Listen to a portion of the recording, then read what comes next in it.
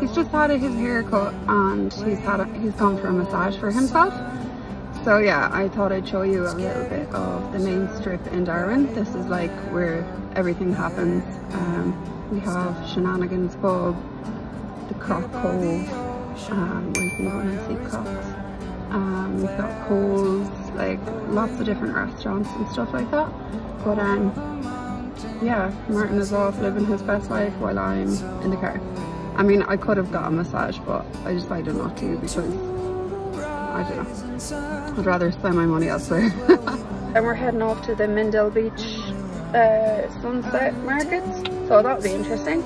I can't wait to show you guys that. I've never been to it before, so I'll see you there.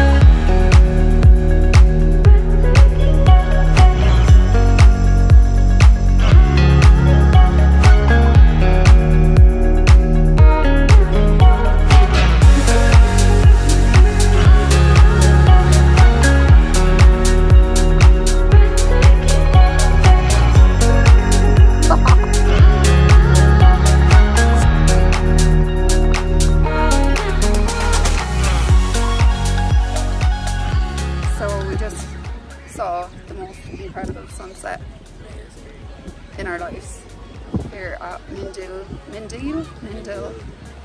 But it's going to be 50-50 because the sun is setting, but there is a big ship ready to pass. It's right in front of it. So what's going to happen first?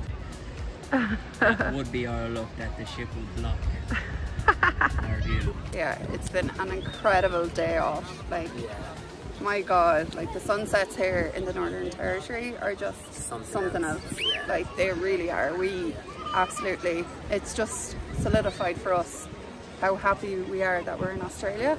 And I know that's like something that we always say, but it's still, this is our life. This is it, yeah.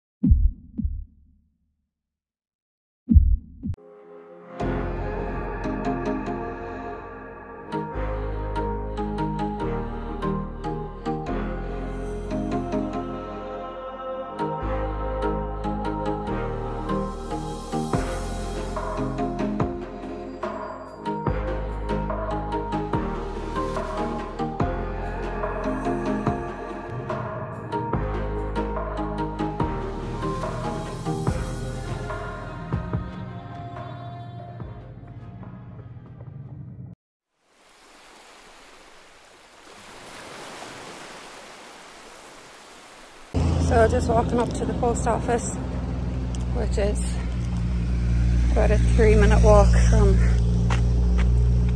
where we live. But it's very hot, so it feels like it's torture. I have a parcel to collect and I'm finished for the day, so I said why not go up and collect it.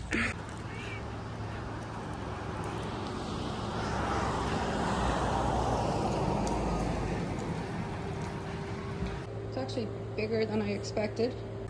And now to carry it all the way back to my room. I'm just being really dramatic. I mean, it's hot, but I've experienced hotter weather. And here comes the boss. Afternoon, Tim. Yeah. So I'm just going to show you around where we stay and where we live and what Adelaide River looks like. I just love the greenery here. It's amazing. Got all these lovely palm trees. And then over there we've got the bar and the service station. And just across this way we have the cabin units.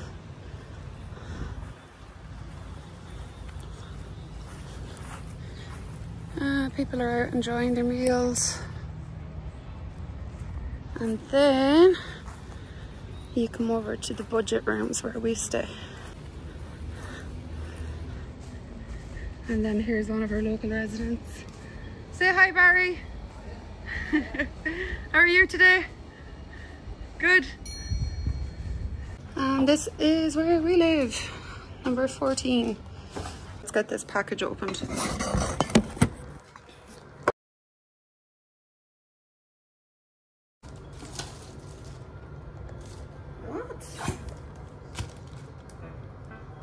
Carrot house.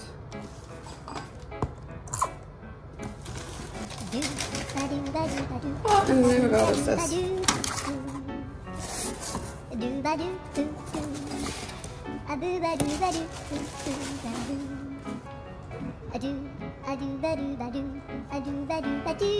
Okay, so I'm expecting like waterproof phone cases, and this is not what I got.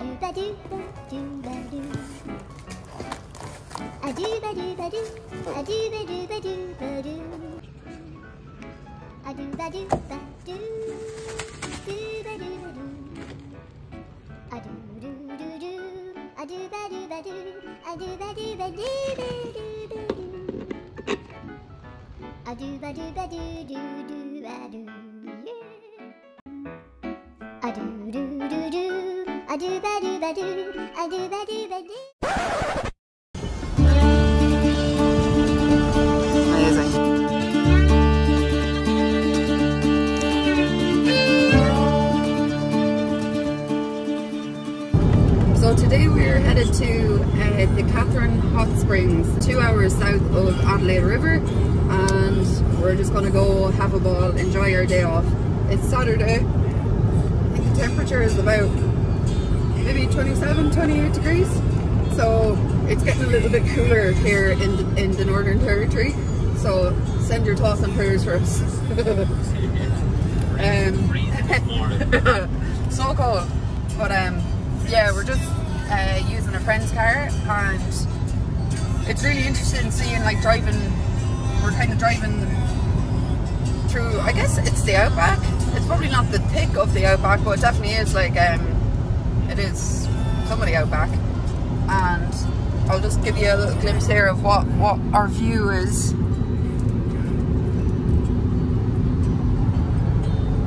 So if you were to go into any of these, any of the bush, you have to go in prepared, I suppose, because you don't know what's in there. There could be buffalo that will charge at you, could be snakes, could be anything really. So yeah, you really have to be careful when you're out here. It's not like at home where you can just wander into a field if you want. It's a different world up here. But yeah, there's a few clouds in the sky. It's officially the dry season, and temperatures have definitely gotten cooler. But we're enjoying it. The humidity has definitely dropped a lot, which is a lot easier to bear. So a few of us, we put up a question box on our Instagram asking people what they would like to ask us about our travel journey and just any questions in general that they might have. And two of the most common questions that we had were, what's your favourite thing since coming up to the Northern Territory? And I suppose for me anyway, my favourite thing about being up here, or my favourite experience, was exploring Litchfield Park 2 weeks ago. And the Mindil sunset, like, just, I don't know how to explain it. It's just, it's such an amazing experience knowing that you're doing everything you had hoped for. You're really getting to live and experience this life that you wanted for so long. Just up here, it's just, it suits us down to the ground. It's just a nicer climate. We're not really city people, but here in the territory, it's like, it's just so unique and it's so different, like, and it's those videos that you see like on Facebook, like, of what Australia is really like. Like, you have the saltwater crocodiles in the Adelaide River that runs along where we live. It's just crazy, like, and it really opens your eyes to, wow, we're actually living in Australia, like, you know, because there was times when we lived in Melbourne that felt like, oh, do you know, it's like, yeah, it's great, it's really nice, but it's a city and we want that adventure. Like, that's why we came here, is that adventure and to feel like we're exploring a new country. But when we lived in Melbourne, that felt like it just got a little bit old. There's only so much going into the city that you can do. One of my favourite things about it is the roads up here. This highway, Seward Highway, is 130 km speed limit. People were telling us that there was one time that there was no speed limit on this road, but that all changed when there was an event called the Cannonball Race, and unfortunately somebody lost control of the car and ended up killing 2 people.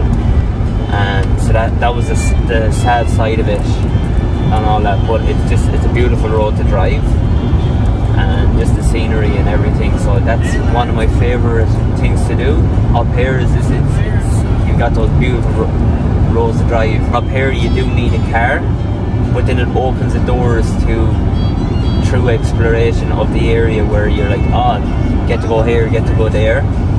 And the only downside of it is because of that, cars are a lot more expensive up here. Like, I've seen a lot of cars there, like, they're going for 13,000, 14,000 that I've seen, but you probably can get ones cheaper. But seeing those prices turn me off. I just want to wait a bit longer. Yeah. And just save up to get something that will suit the Outback, because you're not going to get a low to the ground car like back home, because any cars like that, great for driving these roads, but if you want to go off into kind of where the, like, say for example, the dirt roads, Robin Falls, like, they are just, yeah, you need something with big tyres, yeah, not scraping off the ground, because you'll end up getting stuck or destroying the underside of the car. Yeah. So it would be great to get a nice SUV, or as Jennifer calls them, the city uppy cars. City uppy cars. Yeah. You need something like that over here. Jennifer, ship us over your city uppy car, will ya? Yeah. Good woman. My favourite experience, it's definitely between 2 things. It was the jumping crocodiles and Mindil Beach. Like, it's 2 experiences that, well, definitely the crocs you could never experience at home. So that was just unique on its own, and you never, you know, back home, it's not something that really crosses your mind. Like, nobody wakes up and out of the I want to see a croc. But when you're over here, seeing them in front of you, it's like, oh my god, like, it's one thing seeing videos, but actually seeing them in person is just something else. And then the Mindil Beach sunset, that was incredible. Like, it was beautiful. That was beautiful, and as much recording as we can do with it, it does not do it any justice. No. Just everybody just gathers there, sits on the beach and just watches it. We've been asked what our plan is for the next couple of months, and honestly we don't really have a plan, but at the moment for the foreseeable we're going to stay put. We really want to hire a camper van, maybe in the thick of the dry season, maybe in July or something, August maybe, and maybe do a week-long trip and just explore some of the region, because there's so much to see, so much to see. There's a lot of places, like, you know, that experiences that we'd love to do. One thing I'd really like to see is the Uluru Ayers Rock. It's called the Red Centre. It's an Aboriginal sacred ground, and I think it'd be incredible to see that and get some nice pictures. Some of you may know that we own a drone, and at the moment the drone is not working properly, but we've shipped it off and it should be back in the next week or so.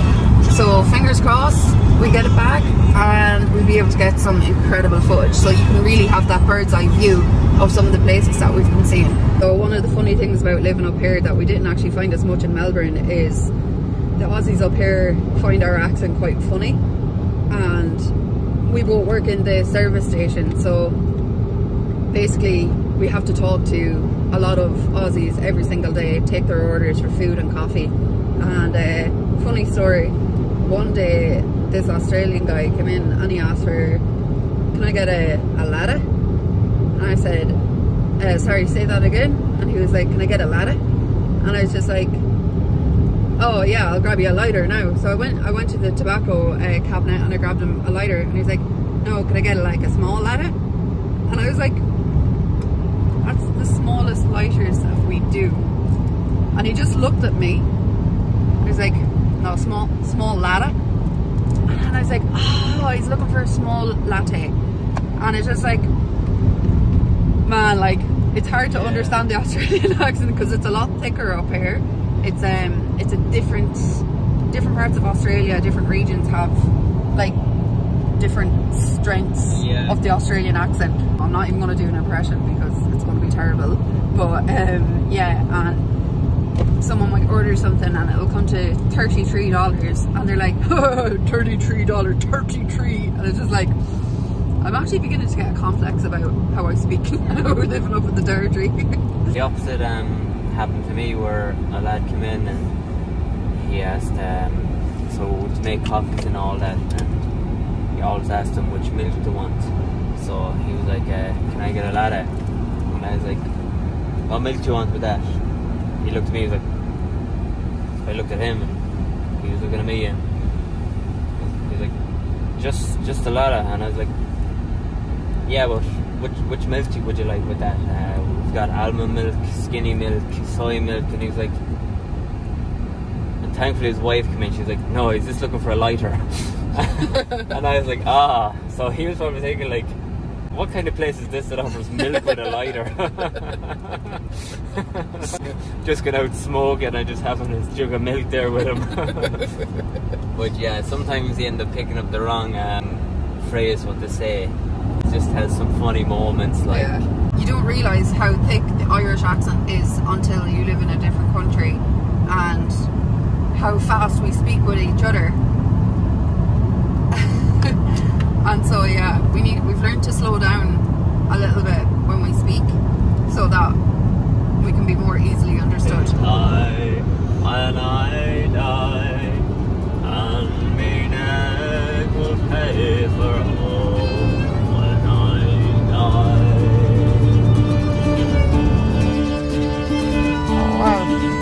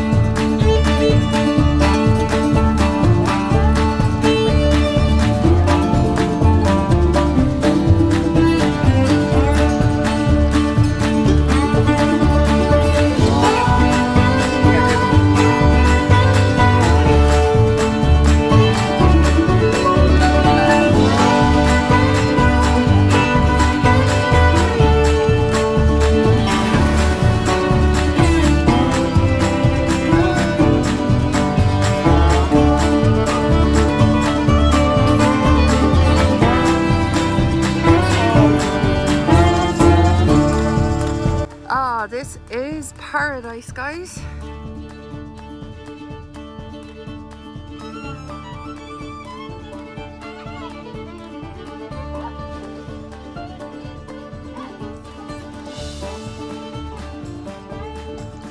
So we have just arrived at Catherine Hot Springs, and guys, the water is so, oh man, it's so warm, it's so nice. It's like stepping into a hot bath. It's just beautiful. And you can see behind me, it goes all the way down here.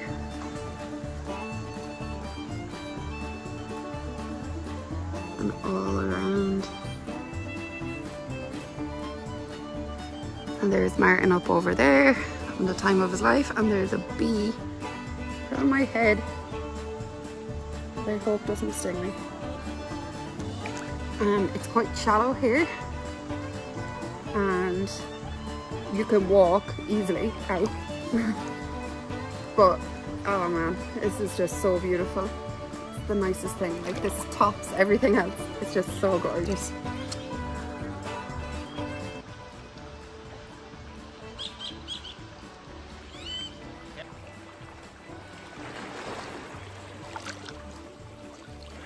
Hello.